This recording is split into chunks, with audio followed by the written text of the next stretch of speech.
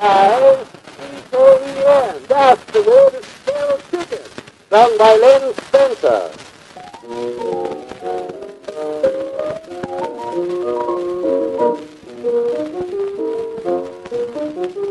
In a little country schoolhouse where the little dark is school, there's a little kitten by the name of Ragtime Joe.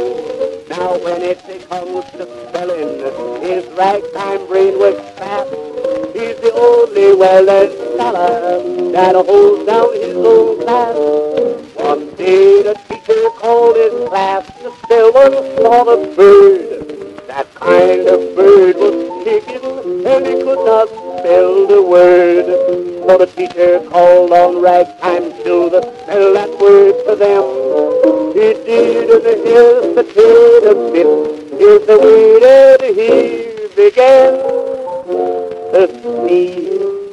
That's the way to begin. That's the next letter in. That am the third C. That's the C from the word K. That's the filling in E. I'm near the N. C-I-C-K-L.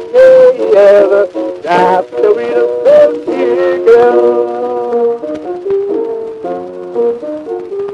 Parson Johnson gave a concert in the old schoolhouse one night. He hired himself a lot of talent to sing there and recite.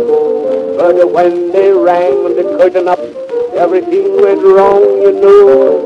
It was doggy yelled out loudly, let's hear from Ragtime Joe. He sang a new ragtime coon song, he did not take the will.